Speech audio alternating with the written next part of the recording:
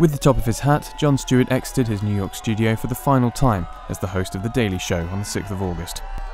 Fans leaving the studio called the taping and Stewart momentous. Jon Stewart is a member of television history. He's as iconic as Walter Cronkite. He's iconic, you know, as a funny Walter Cronkite, you know.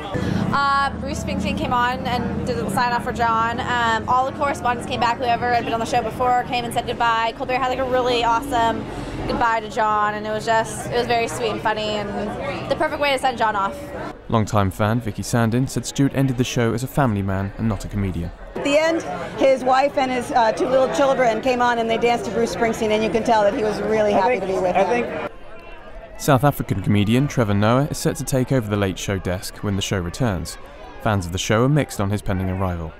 Absolutely. We are, absolutely. He's going to rock the house. Rock the house. You know, cautiously speaking, I'll give him a shot, but, you know, I think he's got some really big shoes to fill. No, I don't like it. No, I like more Jon. After 16 years as the host, fellow comedians consider Stewart as somewhat of an icon. I know, it's so sad, because, you know, he's one of the icons. And also, by the way, from what I heard, I met him only twice. I heard he's like one of the nicest guys in the business, so hopefully he'll stay in the business to give us a little bit more. I feel like with him leaving, it's like the voice of reason is leaving late night. He was the person that I turned to. You know, you had the others that give your jokes and whatever, and Jon did that as well, but I felt like he helped me understand what was going on, and on the best days, he agreed with what I thought was crazy.